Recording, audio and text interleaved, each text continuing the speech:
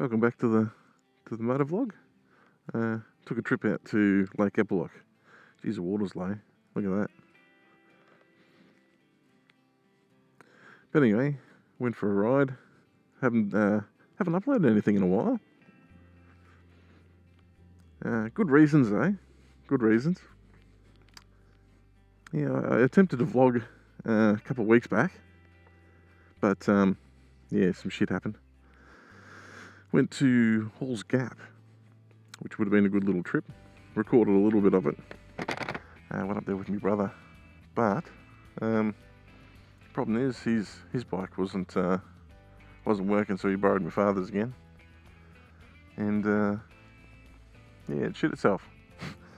When we were up there, it sort of started playing up, so we ended up calling the trip off, and yeah, coming home. So with that, sort of was cut short. Couldn't really vlog. So last week, I fell off my bike.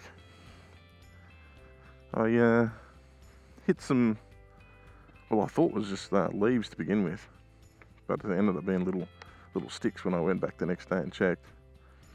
Small sticks. Not much damage to the bike. It's filthy dirty at the moment though, but yeah, not much damage. The only real sort of damage, that dent was there beforehand, so that's not included. So I don't know if you can see that. There's on the fairings there, scratch there, on the handle, on the clutch there, on the bars there. That's it. Everything else survived. But other than that, it just needs a wash. But I don't think I've shown me bike in the vlog before, have I? Don't think so. Anyway, just thought I'd give you a bit of an update of what's going on. Hopefully I'll upload another one to sort of make up for it. But yeah, that's the reason. So yeah, the lesson here is wear your gear. Because it hurt like fuck, but I wasn't actually damaged, and I owe that to the gear. I landed fucking hard. It just went down that quick. There was no correction. As soon as I hit it, it was a dark sort of back road. I was going around a small roundabout, and yeah, my front wheel hit the leaves and sticks, and down I went, just bang. So yeah, there's a lesson to be learned from that. So yeah, yeah, stay tuned for a new one, new vlog soon. Now that I'm back into it again. Also, go over to my brother's channel, Me TV Moto Vlog, I think it is. You'll find it anyway.